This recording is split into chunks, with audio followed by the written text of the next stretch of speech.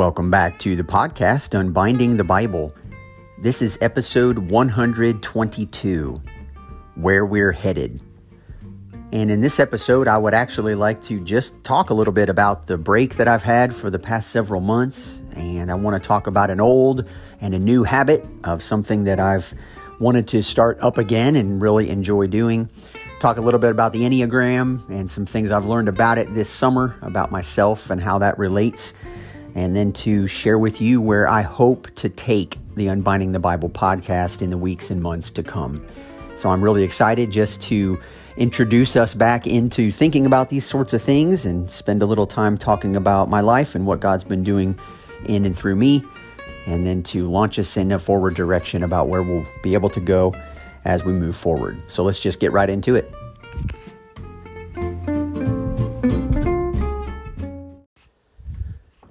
I thought it would be a good idea to start this new episode by just thanking several of you who reached out to me either on Facebook Messenger or through the Unbinding the Bible at Gmail email account, and just let me know when I took a break in June that you were praying for me, you were thankful for the podcast, and were praying that I would find a lot of rest. And I really, really appreciate that, and that is actually exactly what's happened. These 3.5 months have been incredibly restful. I thought about the podcast once or twice at the beginning, and then I just put it out of my mind entirely. And I realized looking back how many weeks I had done it, and my body and mind and soul and spirit just needed a rest. And that's really exactly what I got. So all summer long, it was great. Spent a lot of time with our family. Things at our church are plenty busy, and this really did give me time to devote to other things. And but as I looked at the calendar, as I thought about the start date of this podcast being September 20th of 2018, I thought, sometime around September again might be a great day to relaunch. I heard through the grapevine that this is International Podcast Day, September the 30th, and so I thought, what a great day to start my podcast up again. And so as I've been pondering over the summer, while I didn't think a lot about doing the podcast, Revelation it took a lot out of me. That was a big effort on my part, and to just really dig down and to be committed to doing it week in and week out. And I'm not sure at this point that on the podcast I'm going to do something quite that big in terms of an undertaking. Revelation kind of seemed to take over, and that's a good thing. It's supposed to take over in our lives and reshape us around the person of Jesus. But committing myself to something that ended up being 80 plus episodes is not something that I envision happening in the future, but who knows? I didn't think Revelation would happen when I started Unbinding the Bible, and 38 weeks into it, that changed. So we'll see what happens. Only God knows. And if you've got any great ideas of things, I'm always open to suggestions, although I do have a few directions I'd like to take it in. But one of the things I pondered this summer when I was just resting and just thinking and just chewing on things was how life-giving it is for me to just be open and real and honest with people. And one of the things that I'm noticing is how little I used to do that in my own life, and how seldom that actually still happens in the lives of other people. And it's nothing profound. It's not that I'm asking people to divulge their deepest, darkest secrets, but I just love being real with people and just being open with them. And I know that on this podcast, sometimes I get personal, but sometimes I don't. And I just kind of dive right into the passage at hand, and we talk about that, which is good. But I wanted to share a little bit about me, and I've been thinking about it from a pastoral side. How can I just talk to you all listeners about the Bible and about your walk with Christ, but use myself as an example if necessary, or just talk about life, things that we like, things that we don't like, and the value that we bring and the color that we bring to life in our relationships. And so something I just wanted to bring up was the fact that I enjoy dabbling in the area of running. I've been a runner, I guess, in a sense, since I was a little kid. My dad and I used to run races together. I think the very first one I ever ran was when I was 6, and I loved it. There is just something about your feet connecting with the ground, being out in nature. Running is one of those things for me that is entirely therapeutic. I love to run just for the feeling of running. And I laugh because I talk to my wife or other friends that I have, people who just hate it. I mean, you couldn't pay them money to be a runner, and maybe that's you, and that's fine. But for me, I would and actually have paid other people to allow me to run in various road races. I've done one half marathon, one full marathon.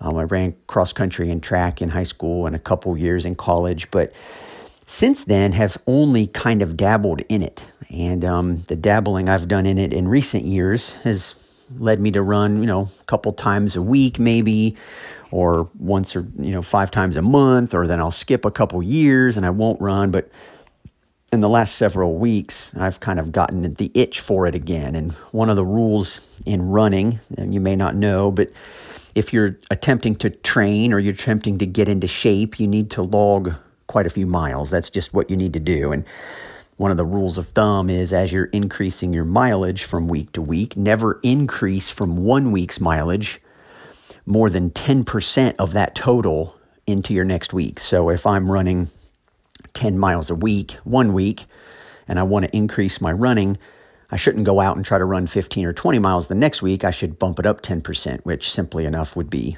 11 miles the next week. And then after that, it would be 1.1 more. So it'd be 12.1. And, you don't have to get too technical with the 0.1s, but the idea being that you just increase by a little. And I had been averaging maybe 11 or 12 miles a week over 2021 and got the itch for running several weeks ago and went out and picked it up, and 4 miles here, 5 miles there, 6 miles. And then I found myself getting comfortable with a route of 6 miles a day, and I did it for 4 out of 5 days. And so in a week's time, I went from running 11 or 12 miles a week to running almost 30, and I got hurt.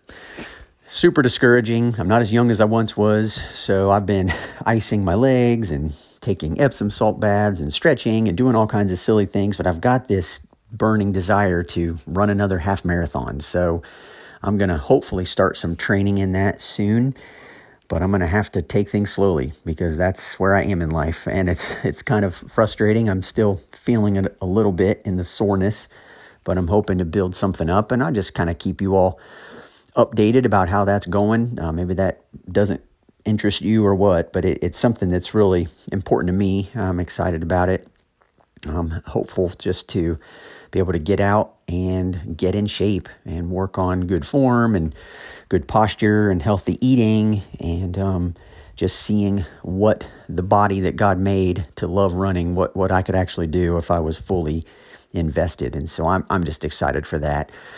And I also, this summer with my wife, we have been really studying the Enneagram. I'm not sure if you're familiar with the Enneagram, but it's one of several different personality profiles, more or less. Many people are familiar with the Myers-Briggs, the INFP or the INTJ or the ESTP and things like that, and looking at various characteristics that describe who we are as people. And I know some of my friends and family members even don't love the Enneagram or personality tests. They think they're too constrictive. And funny enough, that's also a personality. It's things that don't like to be put into boxes. But the Enneagram is really powerful, I think, because it identifies motivations behind certain actions. And it more or less helps to pull the veil back of showing us what some of our coping mechanisms have become over the course of our lives as a result of childhood upbringing, circumstances that have happened in our lives, ways that we have sought to manage the information that has come into our world, and the way we tend to relate with it. And for several years now, as I've read the Enneagram and tried to diagnose myself, I've lived a large portion of my life fairly oblivious to who I was as a person. And I think I shared at least once or twice on the podcast, I know I did in the interview with Dan Kent on his book, Confident Humility, but I actually shared with Dan on that podcast that until several years ago, I didn't even like myself. Like I was very keenly aware of lots of negative characteristics of my personality, ways in which I had been blind to who I was, but as a result participated in actions and had treated people with certain ways of being myself that I was not proud of. And a large reason why that was the case was that I didn't really know what was going on under the surface. I didn't know how to analyze my own motives. I wasn't aware of the fears that were controlling my life and the ways that I would manipulate people under the surface, and defined humility as just letting people do what, loving another and letting them have their own way in your life and not asserting yourself. I used to define being assertive as a controlling, manipulative tactic, and have actually accused people who are assertive in healthy ways of being domineering, because that's how I used to internalize that. And I know you're not tuning into Unbinding the Bible in order to listen to me rant and rave in a counseling session with you about all of my issues and struggles, but I do feel it's important to bring this up to you anyway. Number one, because I have nothing to hide. I'm not here to promote myself as an expert in anything and someone that you should aspire to become like. I'd much rather confess to you my weaknesses so that we can enter into relationship and the Christian life together, and know that when we express our weaknesses and our need for Jesus' grace to strengthen us, then we open ourselves up to that possibility. And I think that's what the church should be, is a place where we are all free to express our true selves. And so my wife and I have been studying the Enneagram, and I used to think I was a 4, and I had kind of identified with that, some of the feeling center. I'm a big feeler, and without going into all the details, I've come to realize through several circumstances and events that I think I'm actually a 9 in the Enneagram. And when I first encountered that the 9 is sometimes categorized as the peacemaker, the 9 who has an ability to see the perspectives of all the other numbers on the Enneagram. And yet one of the 9's challenges is that the 9 is able to empathize. They are able to enter into the world of another person. But sometimes when the 9 is not healthy in that role, they tend to do what many Enneagram authors will call merging. And that is, they will end up, or I will end up, so associating with this other person's perspective that I lose sight of my own perspective and I just become one with theirs. And so the 9s in an unhealthy state are people who feel like they are able to understand and appreciate and love everyone, but they lose themselves in the process because they no longer know where they end and another person begins. And when I began to lean into that a little bit, I realized, oh my goodness, this is exactly who I am. This is exactly the difficulties that I've experienced in my own life. And I had a friend who listens to this podcast regularly. Shout out to you, Corey, who listens very faithfully. Corey's been on the podcast before during some of our interview sessions, one in the middle of Revelation and one way back at the beginning of the podcast, where we just did a little Q&A about the first several episodes. And Corey also loves the Enneagram and knows lots more about it than I do, so he's a great conversation partner in this regard. But he heard me say that he knew I used to think I was a 4, and then when I told him that I was a 9, he said, this is really interesting. He said, your podcast, for instance, then, as a 4, I used to think that a 4 for you, Josh, meant that your podcast was your unique contribution to the world. 4s have this inner motivation that they want to see themselves, or they want to believe themselves to be unique. Like nobody quite gets the 4. The 4 is different than everybody else. And that's important to the 4, is to be someone who is unique and different. And so Corey said, when you used to say you were a 4, I would say, wow, then his podcast is his unique contribution to the world of biblical scholarship, or to the world of, church life and things like this. And he says, but now that you're calling yourself a 9, maybe your podcast is your attempt to find your voice. And he said, and this is you working out your thoughts with listeners who can offer you feedback for you to be able to find the voice that is uniquely yours. And I'm going to tell you something. I'm not sure how you all receive Unbinding the Bible, how you take it in, but to me, Corey has nailed it with me as a 9, because that is exactly how I feel and how I view Unbinding the Bible. I am very comfortable when it comes to finding a respected author or a respected voice and quoting that voice as the authority.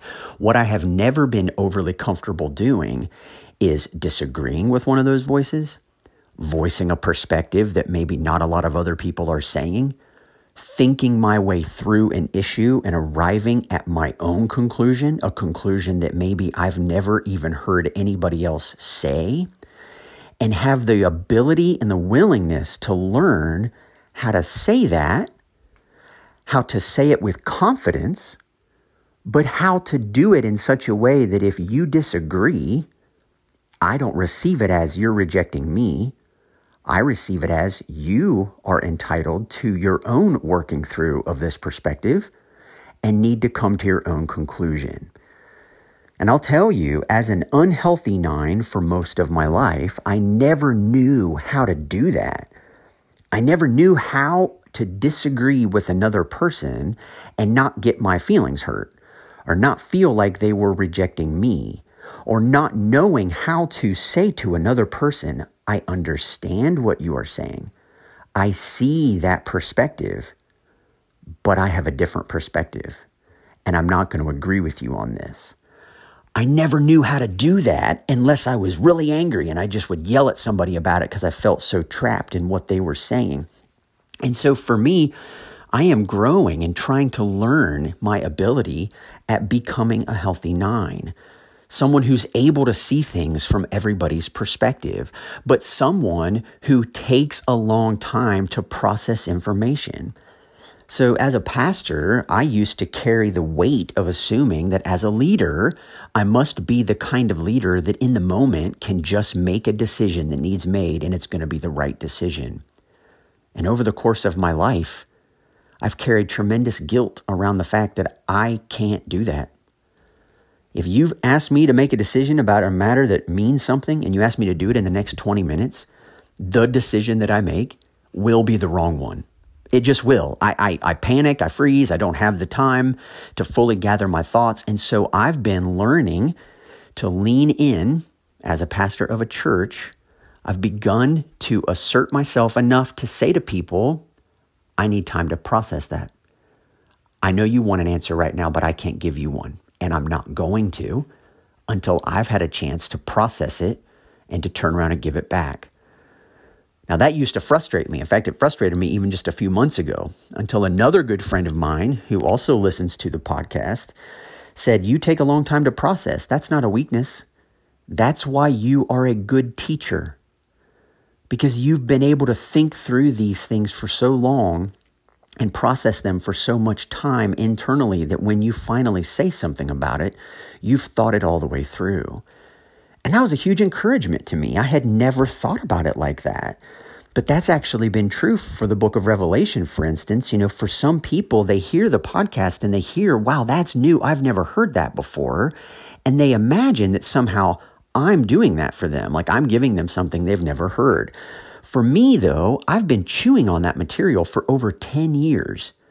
And notice, in the podcast was the very first time I ever said what I thought out loud. I've never preached this. I've never taught this. I never led a Bible study on this. I rarely have conversations about it, except for people that I really, really trust and say, here's just what I'm thinking. You know, what do you think? But to do that on the podcast was courageous for me because it was me trying to find my voice. And that is probably, I could say, why it took me so long to teach the book. Because I wasn't sure what I thought about some of the minor points. And I wasn't sure how I felt it all tied together.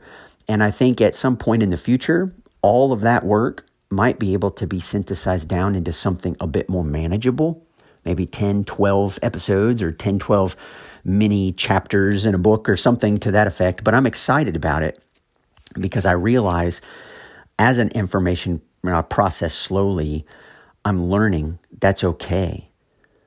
And I'm learning to set boundaries in place between myself and my desires or my needs to go back and recharge after a long, stressful meeting, that's okay.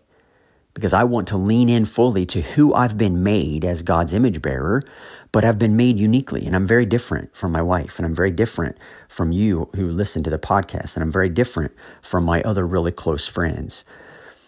But it dawned on me a while ago that I'm now, as I've shared with you before, am leading an Anglican and a Lutheran shared ministry.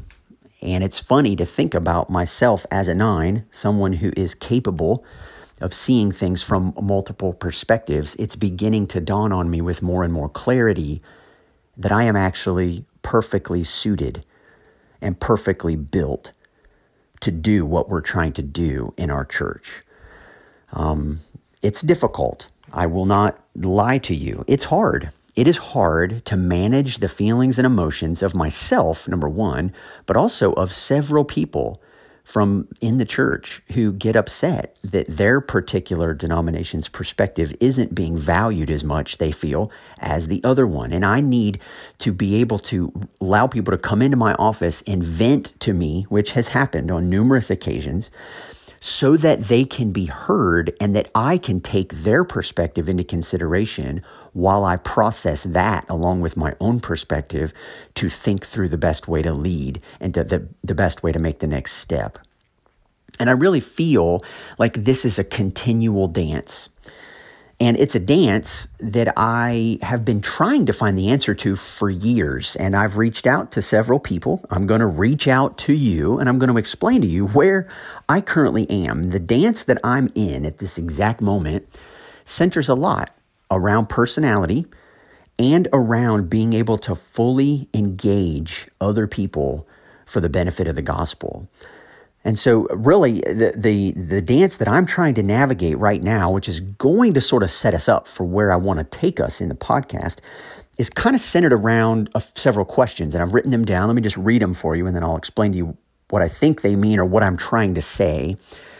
What is the relationship between fully knowing yourself and learning to live into the specific person God made you to be, and Jesus' call for us to deny ourselves?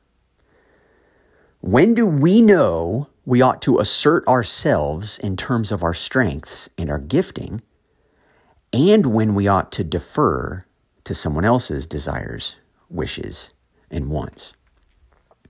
This to me feels like the dance of the Christian life. How do we come to know ourselves and embrace ourselves and our unique way of being made, and therefore unique way of living out our Christian convictions in this world, with the fact that Jesus wants us, as he says several times in the Gospels, right, to deny ourselves, take up our cross, and follow him.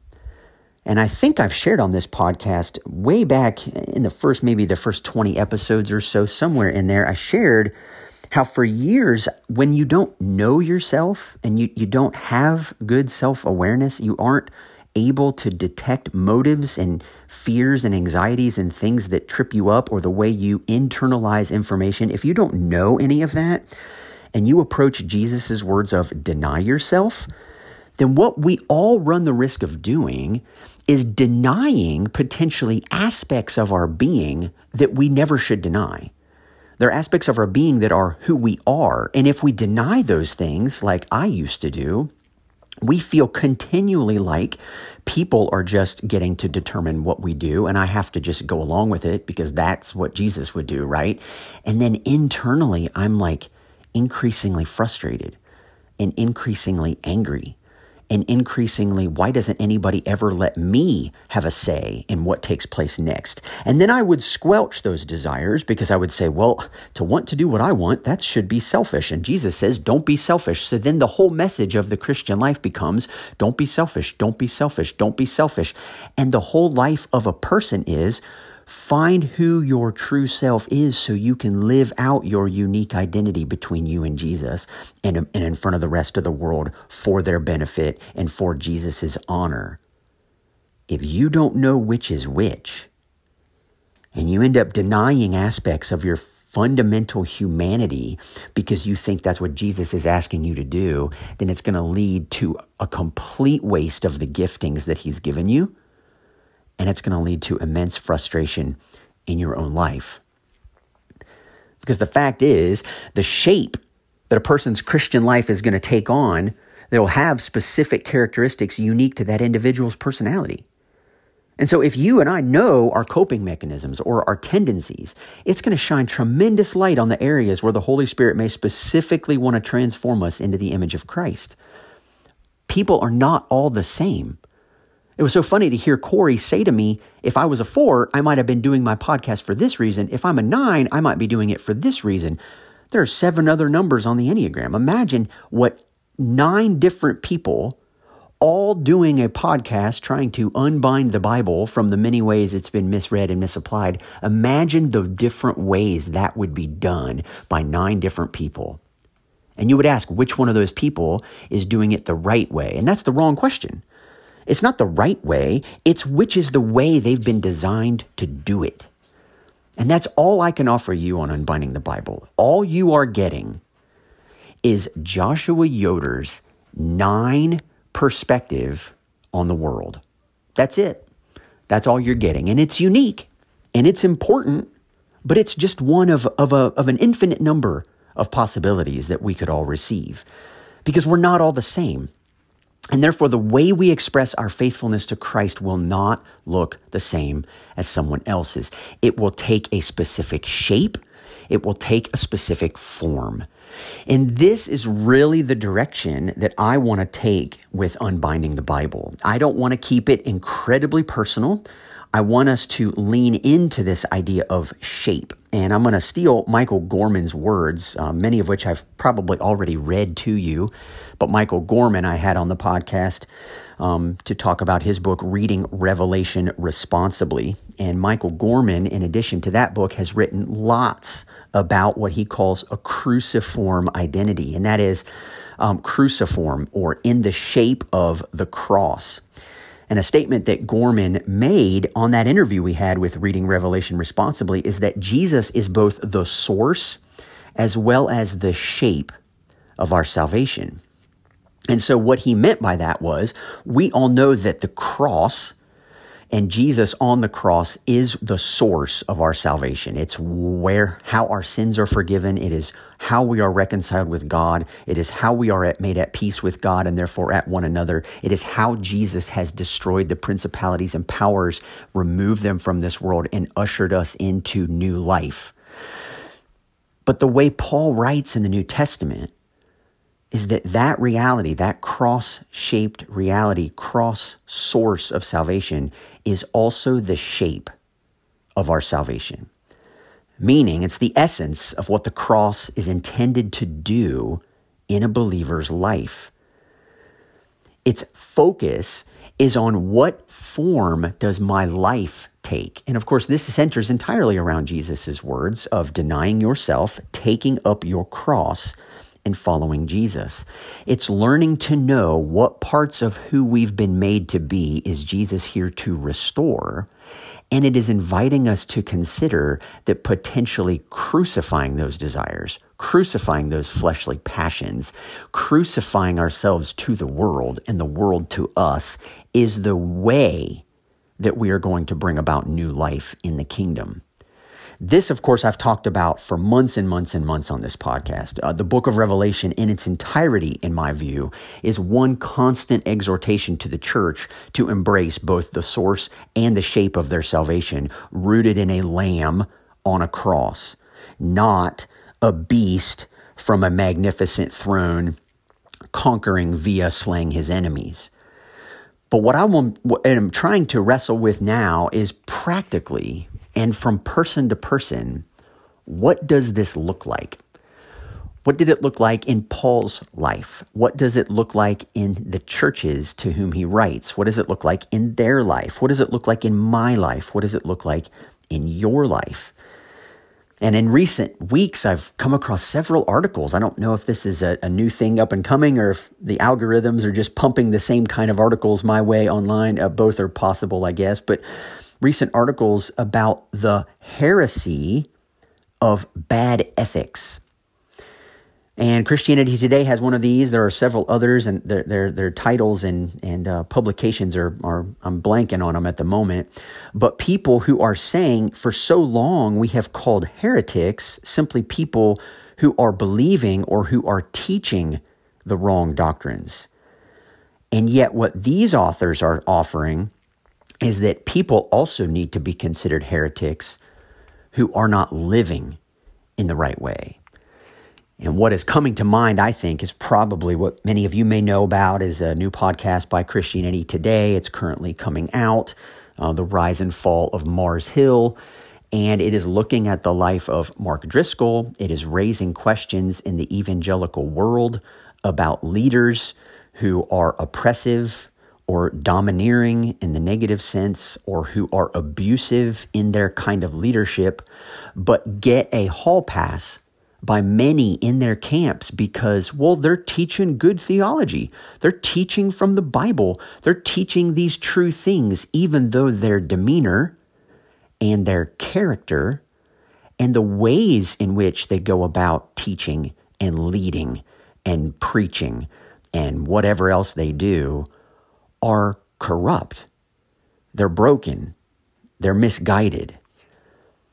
And for Jesus, and I think for Paul later, to so connect the source of our salvation and the shape of it by the way we live as individuals and as communities, by connecting those things so tightly, by Jesus calling himself both the truth and the way, right, as he does in John 14, seems to indicate that several of these authors are onto something.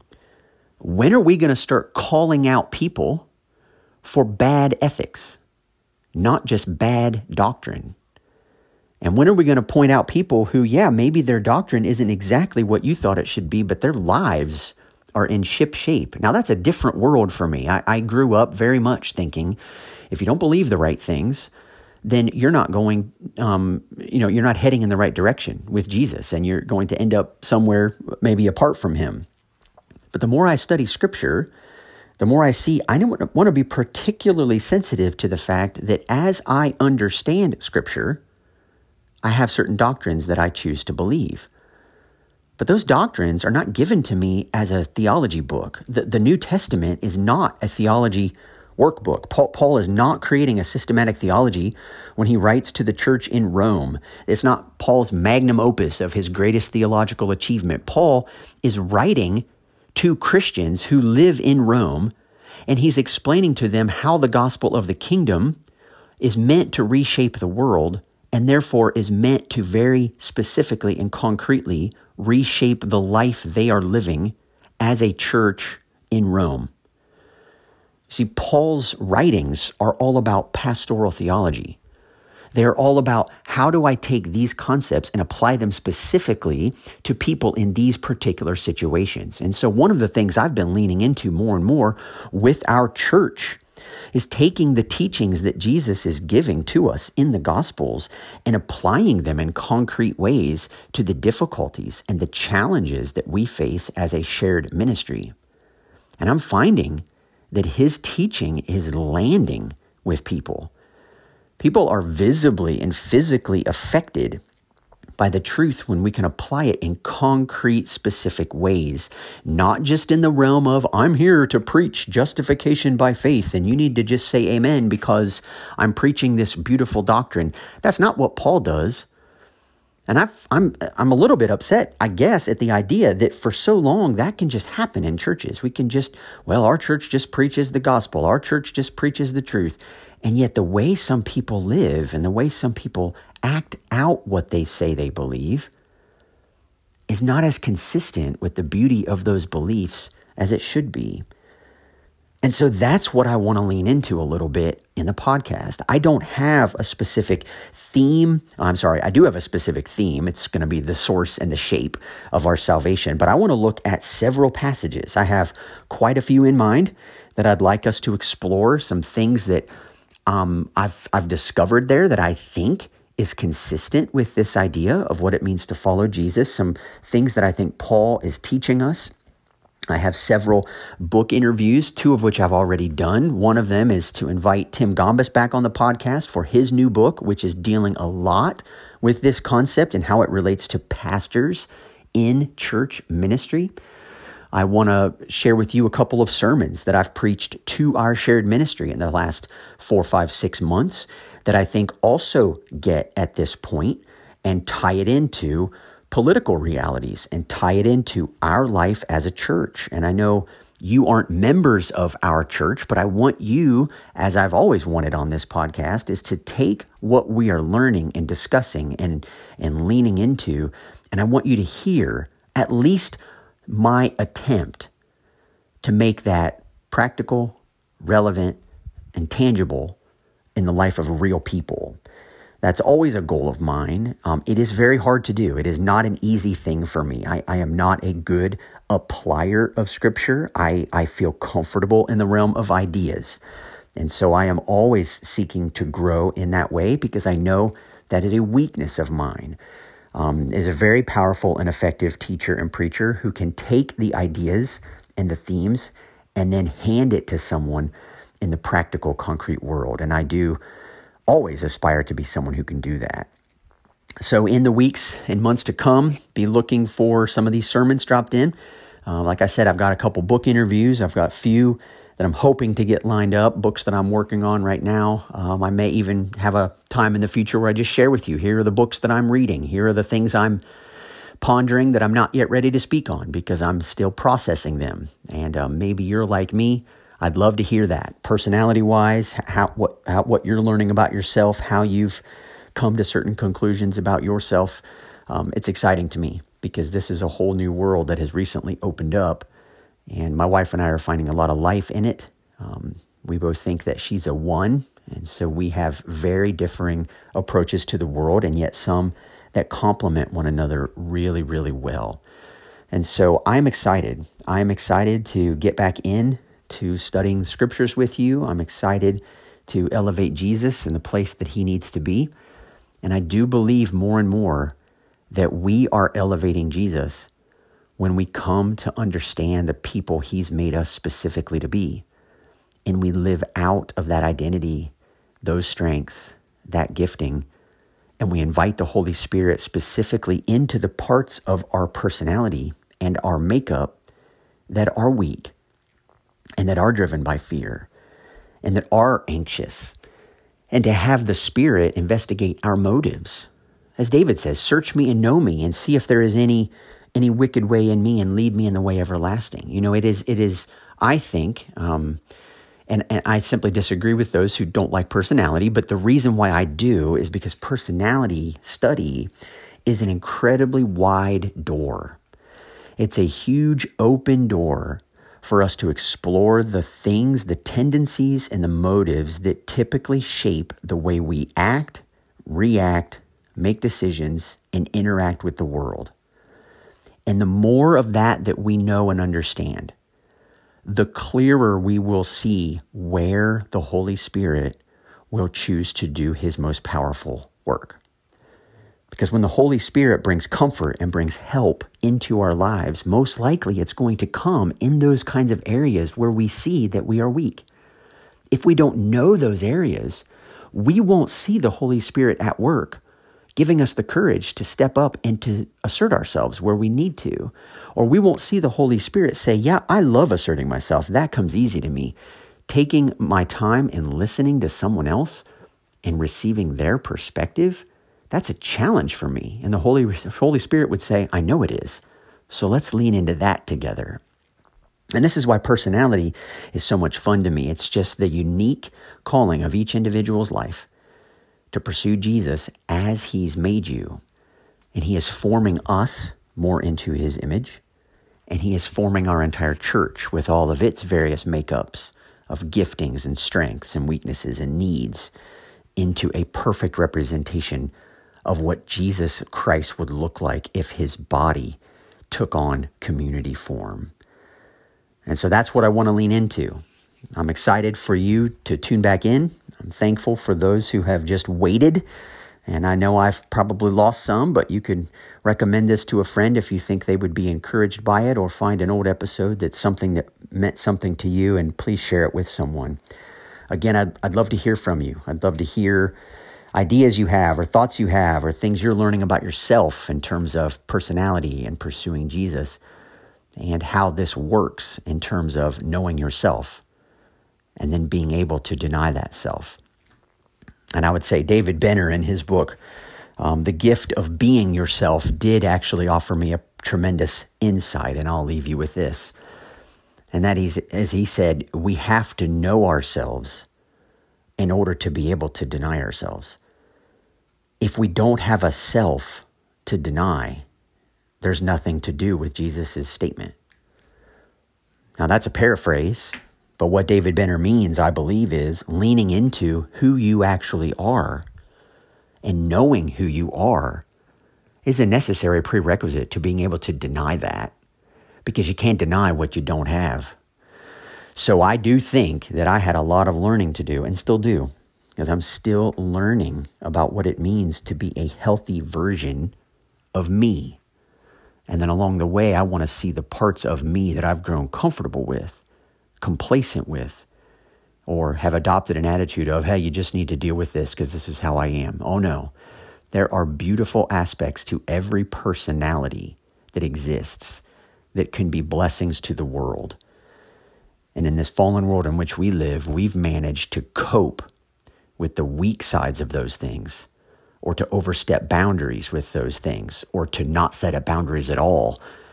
And we have made a corruption of God's good world. And so coming to understand yourself, your heart motivations, and why you do what you do is incredibly important to being able to then trust Jesus to faithfully lead us and to carry us along the way. So again, I'm so glad you're tuning in. I'm excited. Each week, we're going to talk about something new, but it's probably going to center a lot around the source and the shape of our salvation as we learn to follow Jesus via the way of the cross. That's all for this week. Talk to you next time.